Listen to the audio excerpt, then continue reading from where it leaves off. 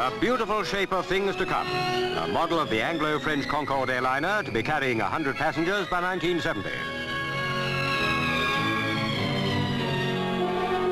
At Lancaster House, the Aviation Minister, Mr. Julian Amery, in company with the French Ambassador, almost crooned in admiration over the brainchild of their two countries.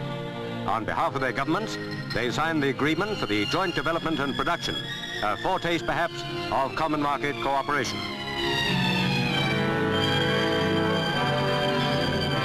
Concorde has a perfect pedigree.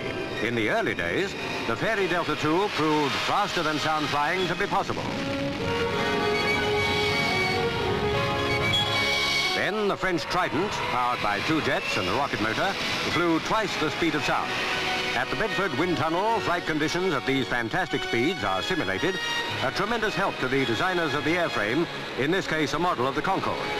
Watching is the head of the Bristol Design team of the British Aviation Corporation.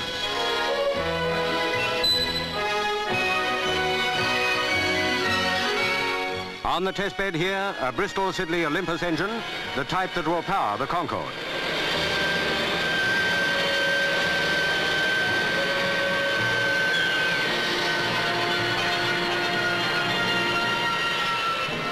The same engine has been tested in flight, powering a Vulcan bomber. The Handley Page 115 demonstrated the possibility of handling slender delta-wing aircraft at low speed.